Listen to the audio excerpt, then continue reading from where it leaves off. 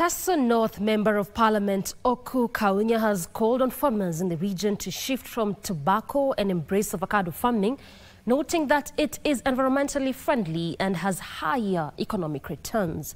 Speaking during a field day at the Angurai in Teso North constituency, Kaunya noted that avocado farming will elevate the community out of poverty and unemployment.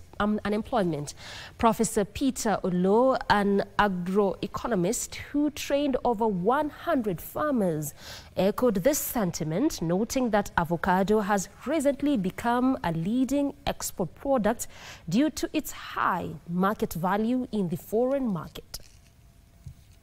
Lengo yangu ni kuhakikisha kuwa kila boma ina miche 10. Tutahakikisha sehemu hii tuko na hiyo, na kwa usaidizi ya hawa experts au mkulima, usaidizi ya marafiki kama Dr. Jakaiti, Bwana Wanga ambaye tumekuwa kwa shamba yake huko Chamasiri na wakulima wengine, tutaweza kufaulu kuhakikisha kuwa watu wetu pia wanapata njia ya kupata mapato.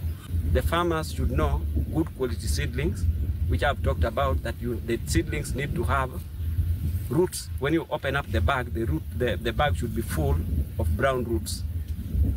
The plant should also be mature, and at the same time, it should be actively growing. Nataka vijana wakijitokeza, avocado itakuwa mzuri.